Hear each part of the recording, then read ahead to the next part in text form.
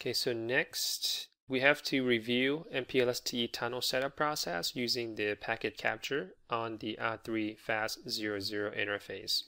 So we're going to be running a packet capture right here on this interface. So first we need to set up a span port. R3 is connected to a switch. So right here there's a switch and that's port FAST03. So let's hop over to our switch. And we have our computer right here plugged into a switch as well that we're going to be running Wireshark on. So that would be our port FAST024. So we need to set up a monitor session real quick. Session 1 source interface FAST03, and for the destination interface FAST024. And let me bring up Wireshark, select the interface, kind of let it run. You can see that we're seeing some ISIS packets already, some spanning tree. So now let's force the tunnel to go through the establishment process one more time by doing a shut no shut. So on router 1,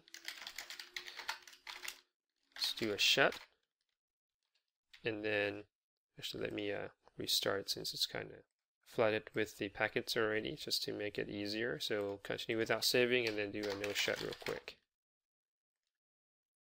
Okay, so you can see some Rsvp packets right here, so let me stop that. And our tunnel is currently up again. So now let's go through what we are seeing on the Wireshark. Okay, so the other packet is just noise, so I'm going to go ahead and filter and then just concentrate on these two packets right here with the Rsvp. So I can use the IP protocol filter, display filter equal 46, because that's the IP protocol number for a Rsvp. So apply. You can see now we are down to just 2 packets. Now let's go through the content of those packets just to see that if we can get a better understanding of what's going on behind the scene here. You can see IP protocol, and this is going between a loopback of router R1 to R2, so it goes end to end basically. And as far as DSCP, the Rsvp packet is marked with a CS6, okay, class selector 6.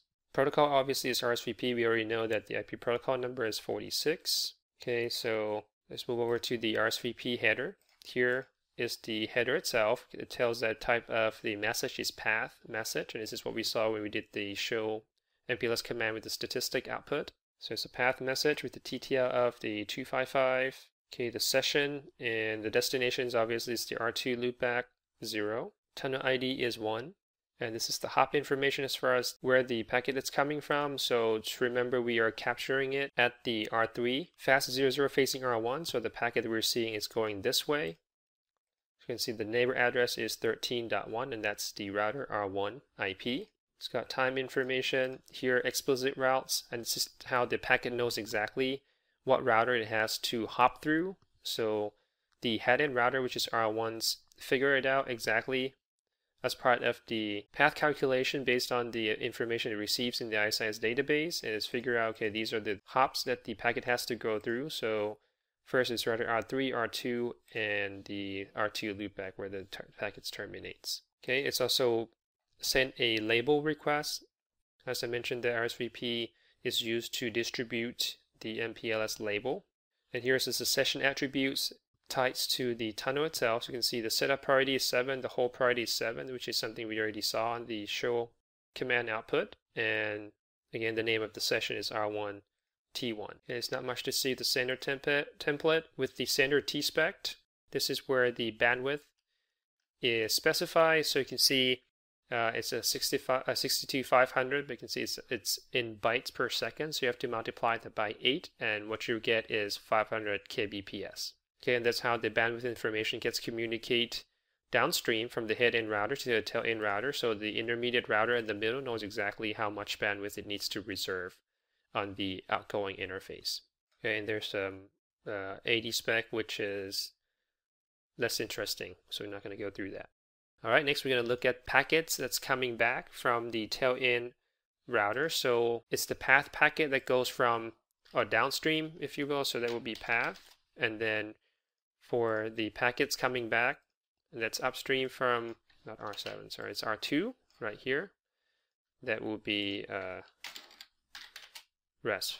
Okay, and that particular packet is right here. You can see the type of packet is Rsvp message. And from the IP header, it's one interesting thing to see. This is basically a hop by hop type of packets. As you can see that it didn't really, the source of IP is not really a R2 loopback 0 as we might have expected. It's actually coming from or originated from R3 itself that's going towards R1. Okay, so the packet is sent just for that particular layer 3 hops. And message type is Rsv. So as we already know, session is the same. It's just basically a duplicate of what we saw on the path message. Okay, so I'm just going to kind of go through that quickly. What we really want to pay attention at is right here, label 37. So it looks like this time the router R1 is going to be using a label 37 when it sends packet to R3 as part of that TE tunnel. Okay, so that's how the MPLS label gets communicated from the downstream routers or the tail-end routers to the head-end routers. Okay, now just to verify that is the case, we can go back to R1 and then do show MPLS Traffic Engineering. No need for IP there in the front. So show MPLS Traffic Engineering tunnel. As you can see right here, the output label is 37. Alright, so just by looking at the Wireshark packet capture of the Rsvp packets, it pretty much tells us quite a bit of information as far as what's going on when the tunnel is set up. And that's pretty much complete our task number 2. Okay, so what we have accomplished so far in this lab videos is enabling MPLS traffic engineering supports in our network, and that includes the underlying routing protocol for us in this lab is ISIS, and we also enable that on the MPLS itself. And we also create a very simple traffic engineering tunnel as well with the pretty much minimal config. And then we went through a bunch of show commands and then look at the packet captures of the Rsvp tunnel setup packet. So at this point, we should have a pretty good understanding of how the MPLS traffic engineering operates. So over the next few videos, we're going to start getting a little fancy and see how much control we have with setting up the traffic path for the MPLS tunnel to route your traffic. Okay, so that wraps up our video on MPLS TE basic traffic engineering. You can visit our website to view an extensive list of our lab videos and sign up to get access to initial lab contents. Thank you for watching LabMinutes.com, and I'll see you guys in the next video.